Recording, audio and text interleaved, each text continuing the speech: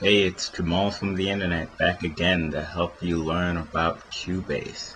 So what we're going to be doing today is making a loop.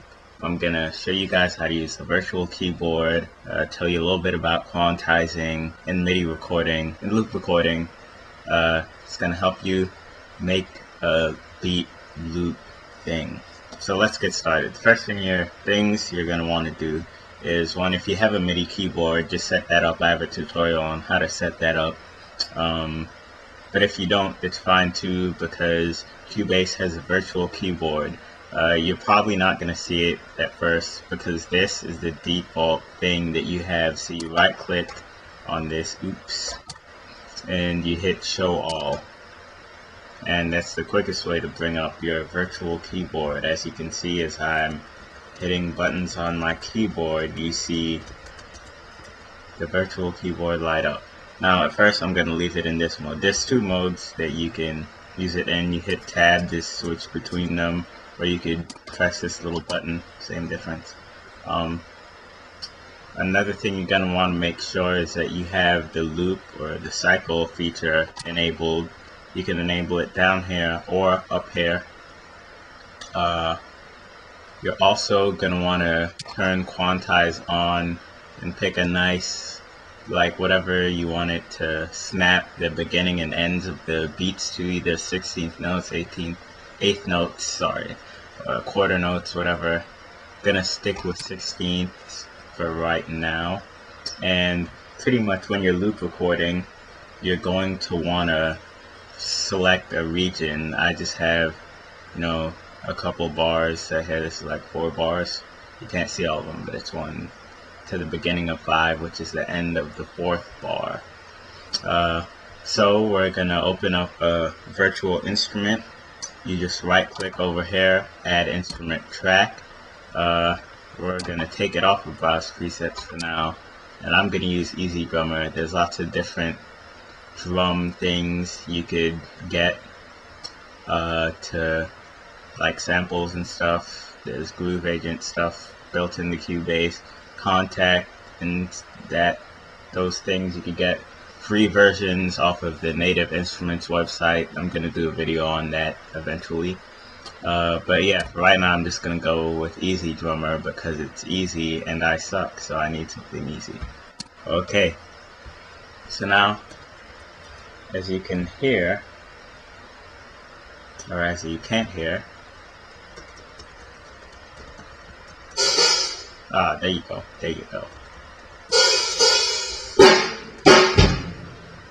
Okay, there are drums. When I hit keys,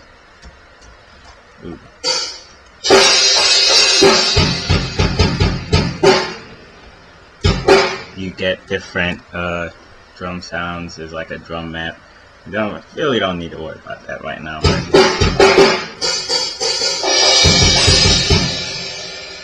Yeah, I was playing Fusion just now. That's what that was. It wasn't bad, but it was Fusion. So anyway, so pretty much once you have your region selected already and your loop feature is turned on, you go ahead and make sure your track is record enabled. And then you hit record, and what's going to happen is it's going to record what you play. If you play nothing, of course, it's going to record nothing. And there are several modes that determine what happens after you initially record.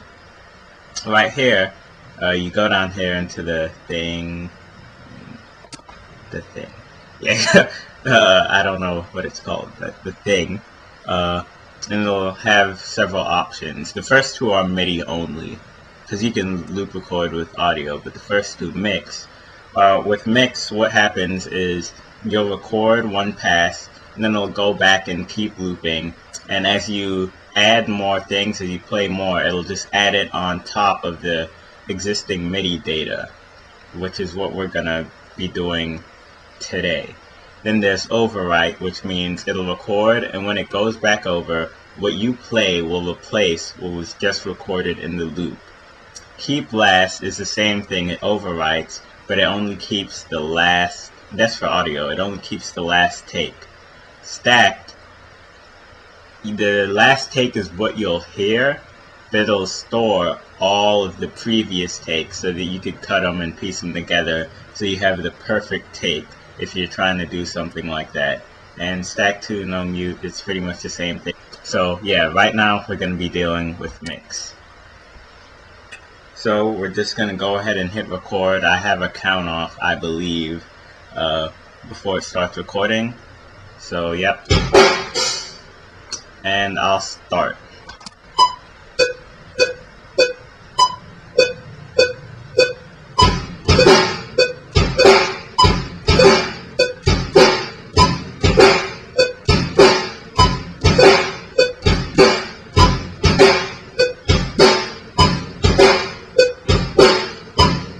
Alright, that sounds pretty good, but I think I want to add cymbals, so...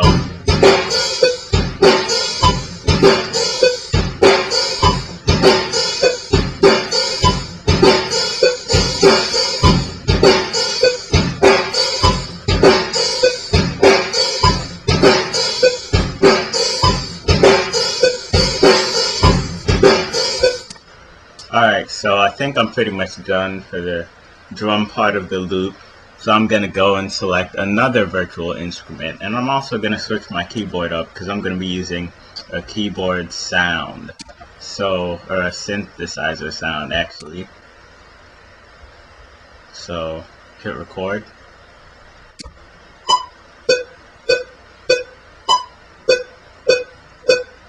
Now I'm not playing anything, so nothing's getting recorded. I'm just getting a feel for the general groove again, even though there's already a metronome.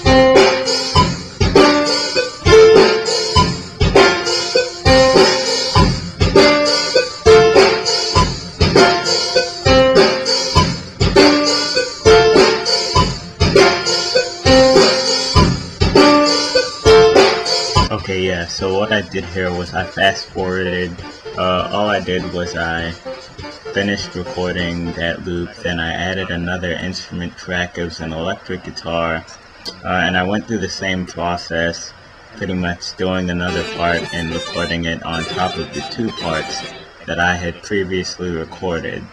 And yeah, that's pretty much it. Don't need to see that, it's just gonna make the video way too long for YouTube.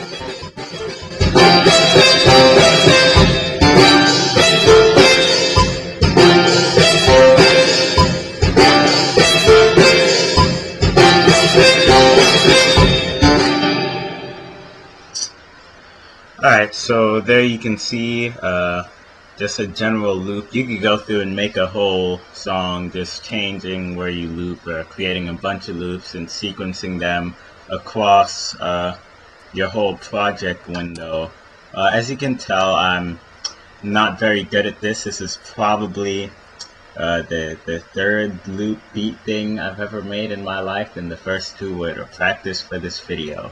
But I'm sure a lot of you are much more talented at this and could really use this information. Say if you were using FL Studio and you're now coming over to Cubase and you just need to know the basics. There's a lot more. You could use Groove Agent and things to kind of map out different loops, but I'm not going to get into that because I'm not good at that. So I hope you learned something or the other from my ramblings and clearly terrible musical abilities. So yeah, go ahead and subscribe to me, because doesn't seem like I have a valid but if you could just go ahead and just help a brother out, you know.